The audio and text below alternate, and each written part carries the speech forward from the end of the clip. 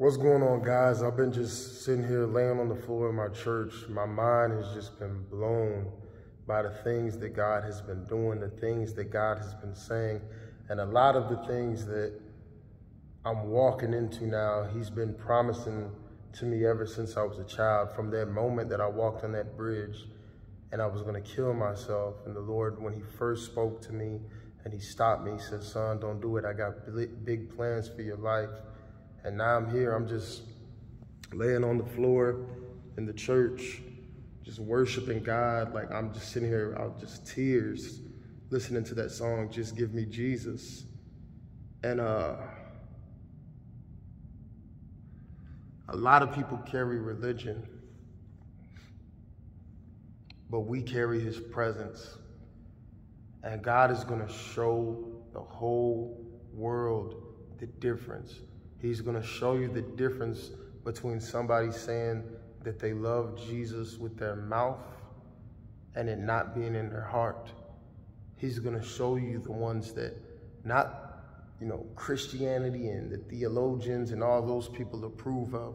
God is going to show you who his sons and who his daughters are.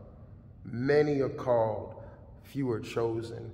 Many are faking the funk, but God knows who is who. And we're about to move into a place where you have to be moving in the Spirit. You have to walk by the Spirit. Acts 1:8, ye shall receive power after the Holy Ghost has come upon you.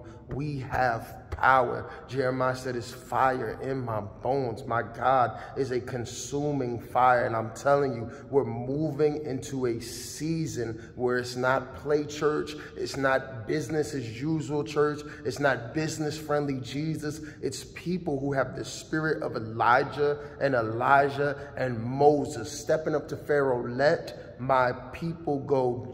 Ahab, Jezebel, I'm not intimidated of you. Religion, I'm not afraid of you. I'm not going to play the games. I'm not going to bow down and kiss your butt. I'm not going to be begging to be accepted by your circle. If you don't know who we are in the Spirit, it's because you're not like that in the Spirit. And that is the season that we're moving in. And God is going to move greatly. You don't want to miss it. Find time to get in that secret place, in that private space with God, and stay in that place as much as possible. Let him speak to you. Let him give you downloads, because this is about to be crazy. It's about to be absolutely beautiful. Love you guys. Be blessed in Jesus' name.